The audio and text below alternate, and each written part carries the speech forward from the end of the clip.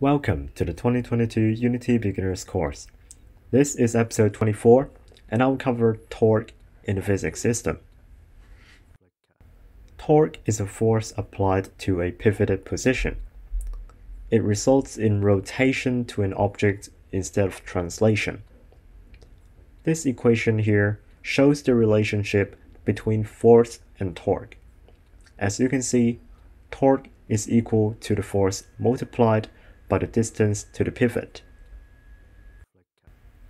There are fewer methods to add torque to rigid body compared to adding force. The first method is AddTorque. This method takes a vector 3 parameter torque in world coordinates. Similar to AddRelativeForce, there exists another method called AddRelativeTorque.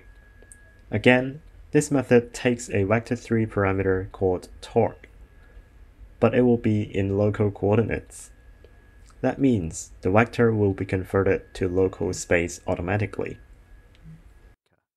Similar to the AddForce methods, the two methods that I've just mentioned take an optional force mode parameter, which controls how the torque will be applied.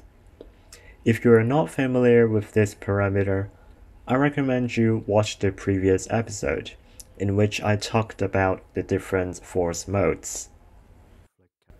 We may also adjust the center of mass property while scripting. This property is a vector 3 in local space. This property is useful if you want to change the behavior of a rigid body. That is basically how you add torque to rigid bodies. This is episode 24 of the 2022 Unity Beginners course. I am Yeahlowflicker and I will see you in the next episode. Stay tuned!